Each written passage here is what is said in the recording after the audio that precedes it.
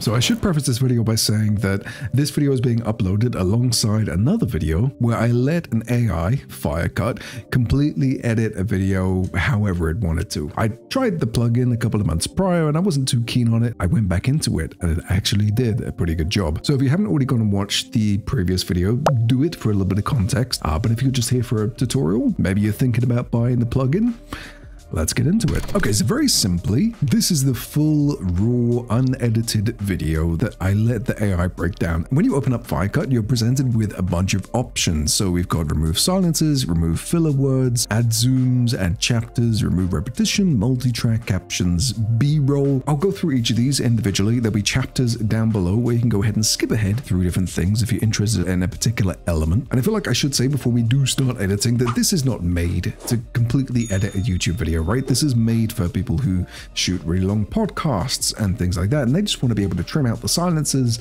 figure out where all the filler words are, maybe add in some captions, but it's not made to 100% do an editor's job for you. Not yet. I think they're getting closer, but I think there's reasons why it may not work. We'll talk about that in a little bit, but for now, let's go ahead and we're going to remove the silences on this track. This little bit here lets you have a loose cut, so you'll have a longer space between silences and the next clip, or you can keep it really tight so that all the clips are trimmed really close together like this so that you have a bunch of different jump cuts. I went one from the furthest, and all we're going to do is select audio track 1 because that's the only one that has audio on it. Doing this with music or even a podcast where you have 2 different layers of people talking, that could be really useful. We're going to go full sequence, and then we have a cutting algorithm, and I think some of these features are new, some of them are not, but we're going to go ahead and select the original just for an example. And there is an advanced option that lets you analyze the audio, pick individual segments, but I'm going to keep it nice and simple for now, as if I just wanted to throw in a piece of footage and let this thing do everything for me. What surprised me with this is that it's actually incredibly quick. Look at that. Look at it go.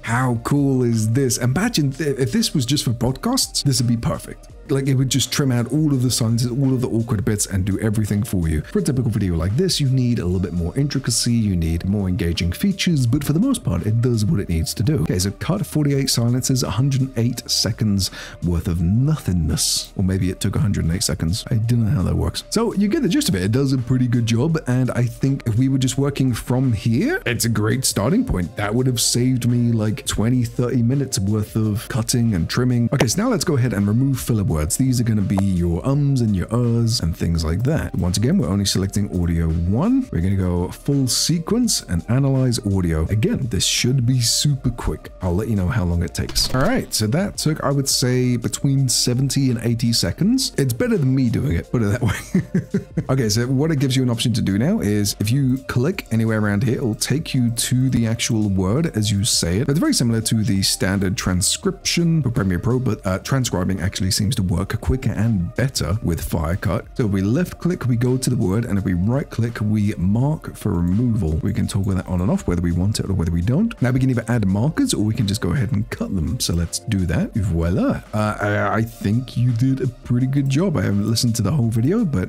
well done, FireCut. Okay, so there we go. We are now under 6 minutes worth of footage. How long was the original one if we compare it? Just through silences and filler words, we've already removed 1 minute to 1.5 minutes worth of footage. Not too bad. The next one we're going to try is add zooms, and this one I felt like was good in some elements. It still can't recognize like my camera's up here now. It just constantly zooms into a section of the screen that you have to select, but there's no way of changing it for like different positions. There's no face tracking, but that's something I think would work really well. For my original video, I think I did pretty high frequency, but for this one, I'm actually going to keep it in the middle just to see if it does any better. And you can change the scale so we can see how far it's going to zoom in. We'll keep that at around about 120, and then you can move this overlay to zoom into different sections. So right now, we would want to zoom into the top right-hand corner. There's an option to animate it, so rather than just popping in, you can actually add a nice little thing. And there's curves, which is the coolest feature. The fact that you can ramp things up. Let's go with something like that, and I'm actually going to make it around about 0.7. Full sequence yet again, and language British. It's going to go ahead and analyze the audio, transcribe things again, I imagine, try and work out where to determine. Yeah, there you go, determine emphasis words, and it's going to choose where to add those zooms. And it does it in chunks. You can see the in and out sections right here move as it analyzes different chunks. I don't know why it does that. What's kind of cool, and I didn't realize this the first time I did it, but there's actually adjustment layers right here that do the zoom in and out. I thought it was actually applied to the clip, like this little guy right here, but it's not. The actual animations and everything, it works really well. It just needs to be able to figure out where your face is, and I think that would be like a really good feature. The issue that I made when I originally edited this, I think I put the zooms too frequently, so it felt really jarring, but I think that's more of a mistake on my part, trying to understand the plugin than the actual plugin itself. So we're going to go ahead and remove repetition, advanced, view transcript, and customize or auto detect with default settings. I'm going to go with basic for now, and then maybe we'll do like another run with the advanced, but let's see how this works out. Transcribing yet again. I don't know why it has to constantly transcribe. Why can't it just keep one transcription of what's going on and update it as changes are made? Maybe that's just a misunderstanding on my part, but I don't see that being an issue. Like Premiere makes a transcription, any changes made to the video affect that transcription. Okay, so it has identified 4 potential repetitions. Let's see if it can find this one right here. Again, we have options where we can go and select different points.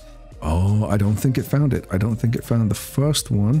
Doesn't look like it. Not a big deal. That's okay. We can go back and we can do the advanced option and see if that works a little bit better. We can actually change the phrase size, the tolerance, and the search radius, which is pretty cool. So let's go ahead and do preview and choose best takes. And then this is what it's going to come up with. We've got a lot more options here. I'm curious if it's going to find the first one that we mentioned. It still didn't catch that big one. But either way, I'm going to go through and I'm going to select which ones I am going to keep and which ones I'm not. Hopefully I'll be able to trim a little bit more time out of this. Okay, cool. So I've removed all of them. I think that found about 5 that I wanted to get rid of. Okay, so now we're going to go ahead and do B-roll. And this is another one that I found weird. Like it finds stock footage, it adds stock footage. Could be really useful for people who love making AI videos and things like that. But for me personally, I don't really use B-roll. And if I do, I don't think it can be found on sites like Pexels. Let's do low frequency every 60 seconds or so. And we can actually choose the source, which is pretty cool. We'll go with the default, which is Pexels. We can select the save location for the B-roll, which is pretty cool. And voila, let's see what it does. Alrighty, so if we scroll up, we can see that it's added the video tracks over here. So B-roll number 1, that's a very long bit of B-roll. I did say I wanted short context, and it's done a nearly 20-second clip of somebody at a computer. So we'll delete that. What about this guy right here? Okay. That's not too bad. I like that one. Same clip again. Not too keen on that one. I don't think I should be using multiple of the same clip. Oh, there's another repetition I missed there. Same clip again. That's really weird. It's going to be the same one. Okay, so it's done the same clip 3 times. Bear in mind, this isn't beta, right? But I think for now, we'll get rid of all the B-roll and move on from that one. Some people may find this very useful, being able to implement B-roll like that. But like I say, for me personally, I like being able to do it myself. Okay, so one other thing I did want to mention, there was an option to add J-cuts. I don't know if he's removed it or what, but I can't find it under any of these. It's a cool feature to have though. So finally, we're going to be adding some chapters. This one's pretty simple. Just let it transcribe yet again, and then it will go ahead and bing, bing, bing, bing, bing. All right, here we go. We're all done. So it's given me 9 different chapters, which is pretty cool. Pricing, starter versus pro, features of the pro version. I would like the ability to be able to like tick this and go straight to that location, which I don't think it has. 15 seconds in, we're talking about FireCut. Cool, that one worked pretty well. 52 seconds is the next one. Yep, that's pretty contextual. This one right here, I feel like we could probably get rid of that because it still comes under the benefits. Nailed all of those ones. So what we can do now is we can actually go ahead and add markers naturally. So pop all of those in there. Now we have our chapters. And what we can also do, which I think is a really, really cool feature, we can actually copy these. And if we go ahead and open Notepad, like so, if we paste it, that can go straight into our YouTube video, which that is so useful. Okay, and then finally we have captions. This one is pretty straightforward. It works similar to CapCut's captions, where you can go in, add a style. And once again, I think this is actually better and faster than Premiere Pro's built-in stuff. But if we go to captions, we can either transcribe the entire sequence and add captions to the entire thing. For me personally, I like adding captions to just the intro and the outro. So I'm actually going to go in and out right here on the intro, and select in and out points, transcribe, let it do its thing. And dude, look how quick that was. I know it's just a small little segment, but that's so good. Okay, so stylized, we can move this around. We can choose where they're going to go. Another thing I'm a little bit weird about, like I want to be able to snap this to different locations. There is an option to reset it, so we can just have it on the lower thirds, but yeah, being able to snap it would be cool. And then we can select different styles, which is really, really nice. We can go Hormozy, Ali Abdaal, Smosh, Mr. Beast, little pop-up thing like that. FireCut's default, which is pretty sweet. Nice, we got a couple of different sections, and I think we can actually add our own presets. That's useful. And then you can dive in and customize absolutely everything from the font, the size, the outline, the box, the shadow, animation. And then for the rendering algorithm, we'll keep that to original and let it do its thing. How long is that going to take, do you think? Let's count to 10. 1, 2, 3, 4, 5. Oh, what's that? 7, 8 seconds in total. Let's see what it looks like. Okay, today I'm trying something out that... All right, cool. So you got a couple of little things that you're going to want to change, but overall, I think it did a really, really good job. Honestly, I'm really, really impressed at how well all of this is coming together. If you're just making simple vlogs or sit down talking head videos and you don't want to upload it completely raw, you want to have a little bit of like cutting out the silences and the fillers, and you want to save as much time as possible, all I would need to do now is just go in and delete the weird little double cuts like this, which shouldn't really be here, and just make sure they did a good enough job. But for the most part, I think honestly this is really, really cool, and I'm very excited to see where FireCut goes in the future. The only concern I have is that Adobe is actually giving some good competition, because not only does Adobe have their automatic transcription and things like that, but in the latest version of Premiere Pro, which I'm not using because every time I seem to update Premiere, it breaks on me, you can actually get a lot of these features like the filler word detection inside of Premiere Pro, which obviously you're going to be paying a subscription for naturally. It kind of negates the point of paying for FireCut. FireCut seems to work better and it gets all these features quicker than Premiere, but Premiere is catching up, man, and I think that the developer for FireCut has definitely got his hands full if he's going to try and keep up and consistently kind of fight with Adobe to be able to get these features out quicker. One little tease as well, which I think is the biggest selling point to me. The developer has said that he's working on a way of converting normal videos like this into shorts, and I feel like there are options out there already, but having something like that in FireCut, that could be a game changer. I don't know when it's coming. I have no idea when he's going to implement it, but that's big time. So get familiar with the software, get the trial, pay for a membership. Remember to use the code HERO or the link in the description, and get some practice in before that comes out, because if you're serious about content creation, you know that short form is